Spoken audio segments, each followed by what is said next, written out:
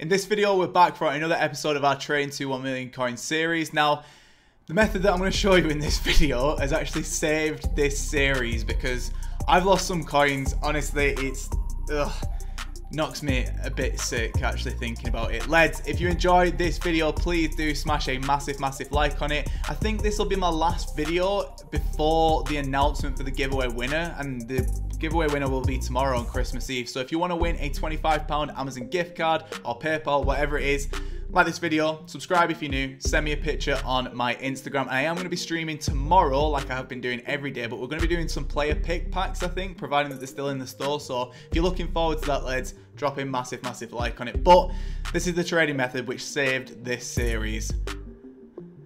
Let's get into it. Just before we get into the video, lads, if you do want to buy yourself any FIFA 21 coins, make sure to go to the link in the description and check out Mule Factory. They've got a 24/7 service, they're completely reliable, and if you use the code LE5CHEAP at checkout, you will get yourself a 5% discount. So boys, jumping over to this series, the Trading to 1 Million Coins series. This series where we go through and trade from nothing to a million coins on a next-gen console. Now, what have I been up to? There's been quite a few things that I've been up to be honest. I've been doing all of the foundation SBCs. Now, I was going to put something in this for the video from the stream today. However, if you watch the stream today, you will know that we got Nafal. This is basically what we're looking at right here. And in addition to that as well, I've been selling on my McTominays. Like I said the other day on the buy this card before it's too late video, I was telling you lads to buy under 1,000 coins. However, I was going to be purchasing the tiniest bit over because I get an average price. My average price on all of these McTominays was 1.1k, selling on at an average of around 1.6k, so making around 500 coins profit.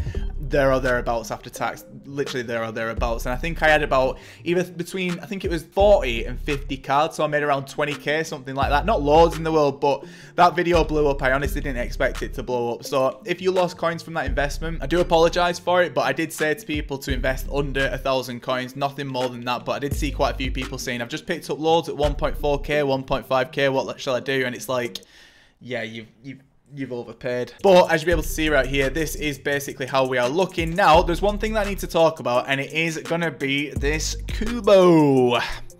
As you can see, I bought at 24k. Now, the other night, I think it was Monday night, I was looking at Kubo on the market, and I was just thinking that he was just the tiniest bit too cheap. I thought, you know what, he's going for around 25,000 coins. He's got to around 22, 23, 24, and I thought, you know what, that's just way too cheap for that kind of card. I thought that it was a decent looking card. Now, fast forward 24 hours from me thinking that, EA released loads of promo packs. So, the investment went Pete Tong. It's 19k. Now, I personally still think that 19k is still too cheap for this card. That's in my opinion anyway. I'm not going to tell you lads to go and invest in him or do anything like that. If you want to, you can do. If you don't do it. Either way though, I was picking him up at around a average price. I think I worked it out. The average price was around 21k because I picked up a couple at 27.50 and some at 24, and then the average price came out to like 21.750 or something like that. So I was thinking to pick him up at that price. I then sell him on at say 26, 27, 28, 29, 30k, do that over a 24-hour period. However, I ended up buying 5, 6 of him and putting around 100,000 coins into this card. Now, when I started this series, I said that I basically want to do videos every time I make 100k. So like 100k, make a video, 200k, make a video, 300k. Now, if I hadn't bought this Kubo, I would be on over 300,000 coins. Now, to be fair though, if my auntie had a dick, she'd be my uncle. Ha ha ha. Either way though, yeah, I messed up. I'm going to hold my hands up. I've said it before. I'll say it again. I'm not the best trader on YouTube. Nowhere near the best trader on YouTube. I just make videos about trading because I enjoy it.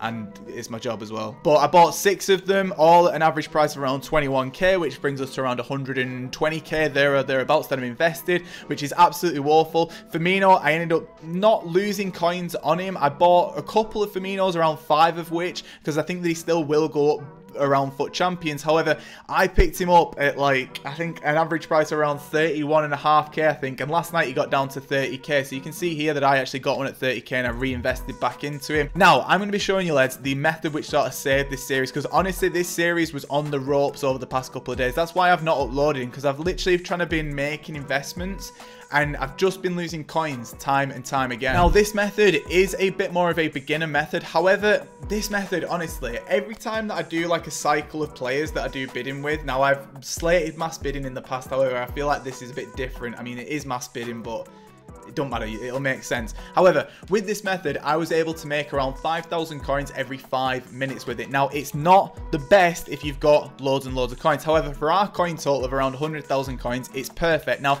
I've used this method time and time again throughout all different FIFAs, and I said this on stream today. I actually think that I think me saying that I came up with this method is a bit of a stretch, because I can't guarantee that I definitely did. However, I remember making the first video about this method back in FIFA 16 before I privatized a lot of my videos. Now, what you need to do, max price 750 coins, or to be honest, you can set this max price to around 2,500 and then this to 3,000. You can play around with this max price, to be honest, as long as the min buy now is sort of a couple hundred coins or a couple thousand coins higher, you're normally in the money with it. Set the quality to silver. You can do that by just going over here, right stick, press.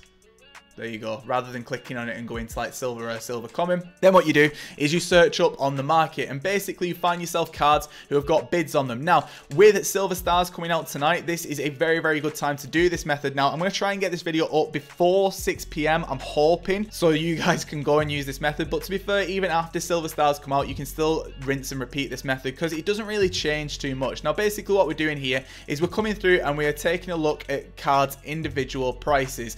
Now, for example, here with this Jake Livermore card, it's 74 rated card, and he's going on the market right now for around 1.9k. I've just seen there is anything cheaper, 1.7 cheaper, 1.5k, and there's nothing cheaper than 1.5k. Now, we've just found him on an open bid at 800 coins, so if we win this for around 1,000 coins, we could sell on at 1.4k, undercut that 1.5k that we saw, and then we'll get a sell on with that card. Now, with this, you are going to get outbid quite a lot on individual cards, and I wouldn't recommend to just focus on one individual card like I'm doing now. I'm just sort of showing you the method. Now, I'm going to go to 1.1 just to see if I get the card or not. But what I would recommend to do is just keep going through and keep bidding on as many cards as you can do, because if you keep bidding on as many cards as you can do, each time that you cycle through and go to sell them, you're going to be making around 3,000, 4,000, 5,000 coins profit after tax. And if you're doing that every 5 minutes, it's not too bad. And this was the method that I was doing on stream last night. If you're able to get a link to the unlisted video from last night, I'd highly recommend to go and check it out, because honestly, this saved my ass last night.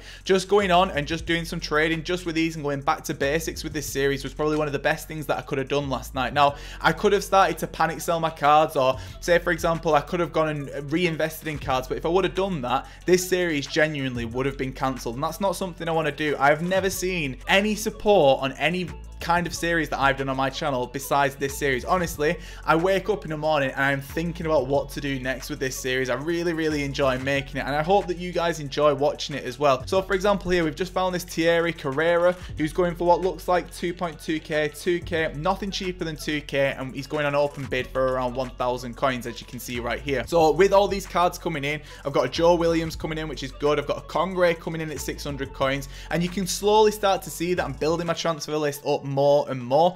And with this guy, I'm not really going to be getting into too many bidding wars, but the thing is with this, a lot of the cards do slip through the cracks, and a lot of people will then go on and use these cards over silver stars. Or say, for example, you pick up some cards, they might be good for different SBCs, or say, for example, there's something new that EA have brought out, and say, for example, as well, that they don't sell on straight away, you can always just keep them in your club and sell them at a later date, because silver players fluctuate so much. Maybe one day someone just decides, you know what, I'm going to price fix this card, because, I mean, I don't know why, because people do that for some reason, but you can see right here that automatically I'm going through and I'm making myself some deals. So I found a Matondo right here on open bid at 700 coins. Now, I know that he usually goes up for silver stars, and his next one up is around 1.4k, so I think I might hold on to him for silver stars, because he is one of the players who does go up, but as you'll be able to see that we are getting outbid on it. Are we getting outbid on it? I think we are.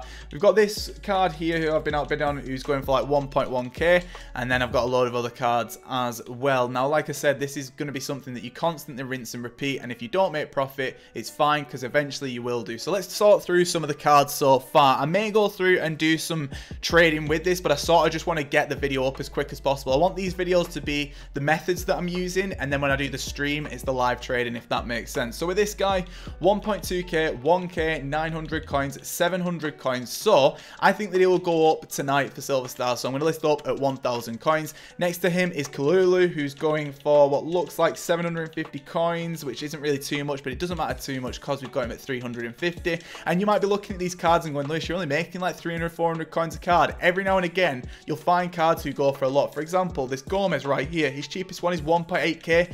We got him at 600, so we can make double coins on that. And say if I'm making 500 coins per player, if I get 10 players, that's 5k. After tax, it's 4,750. So it's not the best in the world, but say for example, you're sat there sniping for 5 minutes. I know for a fact that there'll be a hell of a lot more competition on cards who are 4 or 5k under than this method that I'm using now. So next up, got this guy right here who's going for around 800 coins. I picked him up at 400, so that's fine by me. Next to him is Joe Williams, who's going for 600 coins, which isn't really the best in the world, but it's still double profit, so can't really complain. And then finally, I've got Hosseini, who's going for 700 coins, and I paid 650 for him. So I've probably made a tiny L on that one. It's not the best, but if you keep relisting, they will eventually sell. Now, we've actually been very lucky here because we've managed to get this Montondo, who I know does always go up in price. 94 pace, and I think he's got, oh, I thought he had 4-star. He doesn't, unfortunately, so I'm going to keep him on my transfer. You know what, actually, no. I'll list him up at 1.5k and then hopefully he sells on before 6 p.m. We've got this Schwab who goes for 450 coins, not the best in the world. I'll sell mine at 500. Then we've got Junior Santos who goes for 550. I got him at 400, so not the best. 500 coins there. And then finally we've got Akin Fenwa who's coming in at the minute 1,000 coins there or thereabouts. Yeah, 1,000 coins isn't really too bad. It looks like someone's trying to price fix him by the looks of it because the time remaining at the bottom really isn't changing, which is fine by me because I'll list up mine at 1,000 coins and I bet that they buy it up. And then as soon as you've done that, if you go over to your transfer list, some of the players will already be selling on, which is the best thing about this. They don't take too long to sell on. Sometimes they won't sell on instantly. What I'd recommend to do is sell overnight, and then in the morning, if they're still not sold on, just double check the price, undercut the tiniest bit more, because sometimes you can undercut by 100, 200 coins. But if you undercut by a hell of a lot more, someone else will be like, oh my god, that's a deal there. He's 1.5k and someone's just listed up at 500 coins. I'm going to make loads of profit. And the actuality is you've bid at like 150 and you're making some coins. So this is basically the method which has absolutely saved this series. Honestly, without this method, you would not be seeing this video today. It has honestly saved my ass so much. So what I'm going to do, I'm going to go through and keep bidding on some cards and just see if I can see anything which is sort of the tiniest bit of value, or maybe I get some amazing deals. And if I do, I'll come back and show you, lads.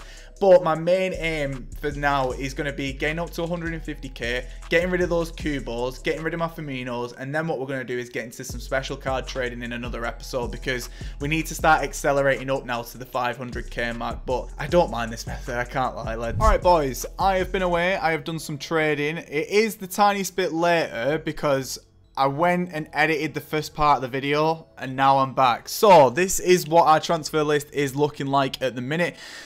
Told you I was selling McTominay's on today, but here you go. We've had all these sell on so far, and these players, I think they've gone through for the full hour cycle, or they're coming to the end of the hour cycle, and this is what I mean. I'm going to keep relisting, and that's just how it works, to be honest, lads. There's not really anything that you can do. You've just got to relist some more, and then relist the tiniest bit more. But overall though, boys, I think this is a very good method, and you know what?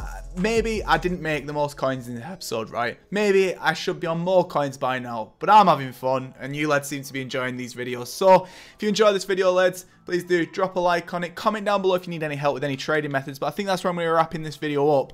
Here is the trading method which saved my ass, and here's what everything sold on for. Very happy, by the way, about this Matondo. I may go and take another look at Matondo at some point. I can't lie, because I do like the look of him, because he is fluctuating quite a bit. Okay, so there's actually some cheap ones popping up. Either way though, boys, hopefully you did enjoy it. If you did, drop a like on it. Comment down below if you need help with anything. Subscribe if you're new. But this bet is 6, and I am off.